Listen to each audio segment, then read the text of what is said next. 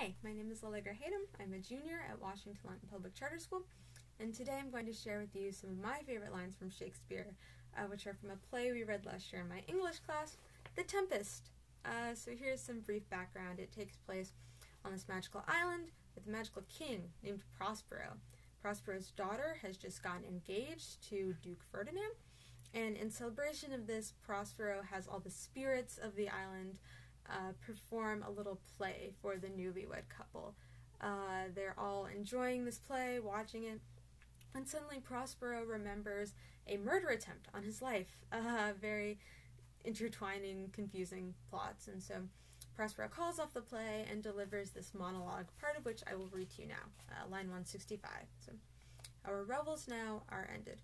These actors, as I foretold you, were all spirits, and are melted into air, into thin air. And like the baseless fabric of this vision, the cloud-capped towers, the gorgeous palaces, the solemn temples, the great globe itself, ye, all which it inherit, shall dissolve, and like this insubstantial pageant faded, leave not a rack behind. We are such stuff as dreams are made on, and our little life is rounded with a sleep. So when I first read this, I was confused. I was like, wow, that's a really random place to put a monologue.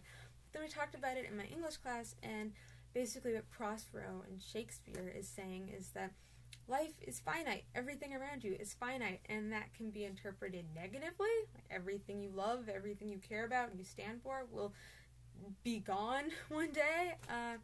But you can also interpret it positively, as I do, which is that every bad, stupid thing that you or anyone has ever done will end one day. It will all be over. None of it matters. And more importantly, that the only thing that's guaranteed to you is the present, right now. So you should make the most of that.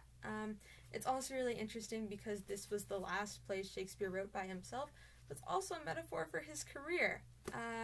So many things going on here. Thanks for listening. Bye.